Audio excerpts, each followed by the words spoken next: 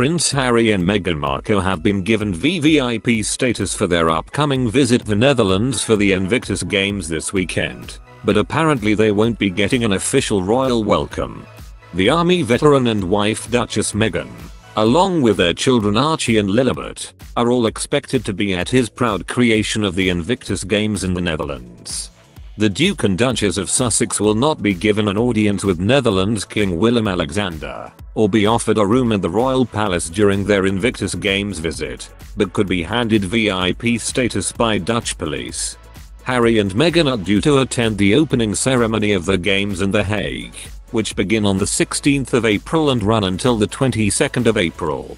According to a source who has revealed that the Sussexes may have to be secured by their own team when they attend the event later this week.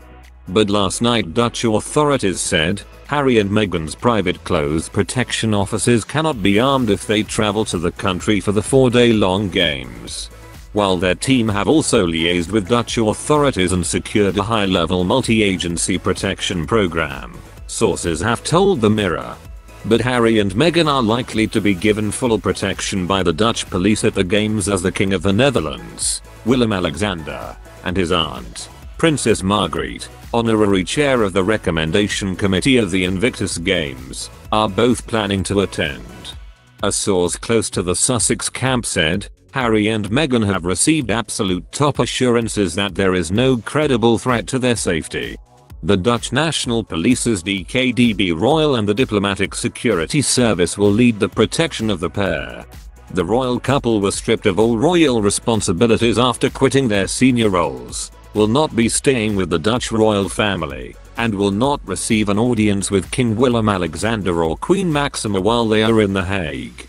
The Sun reports that Meghan and Harry will not be greeted with a red carpet or royal reception upon their arrival, and will stay in a hotel instead of being hosted by the Dutch royal family.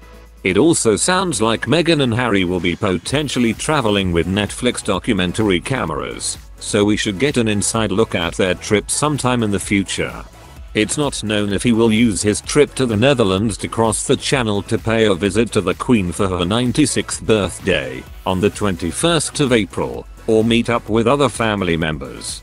There are speculations that Prince Harry, who's all set to visit Netherlands for Invictus Games, has planned to visit the Queen during the event. Some think that Harry and Meghan may win big if they visit the Queen, as it may help the couple reconcile with their own people who are all excited to see Lilibet and Archie. While there are many royal experts who believe and predict that the Duke of Sussex, who will return to Europe from his Montecito mansion in for the Invictus Games in the Netherlands, will not come home to visit the Queen on her big day. It comes after Harry was absent from the Duke of Edinburgh's memorial service in London last month, amid a claim against the Home Office after being told he would no longer be given the same degree of personal protective security when visiting from the US, despite offering to pay for it himself. The Duke is suing the government with High Court papers revealing that he does not feel safe in Britain without armed security. He has called the decision to remove armed security unlawful and unfair.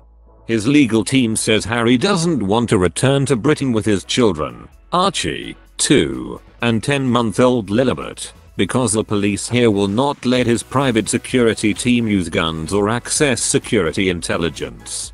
But Di Davis, a former head of royal protection at Scotland Yard, said that Harry is unable to come to the UK due to safety concerns is sheer unadulterated nonsense. Speaking about the security arrangements likely to be in place in the Netherlands, Mr. Davis continued, "The truth is I have no doubt that he will be protected, whether he takes his own team or whether the Dutch authorities give him some kind of VIP status. The truth is, if there's a risk, both countries, ours and the Netherlands, have sophisticated systems of determining risk."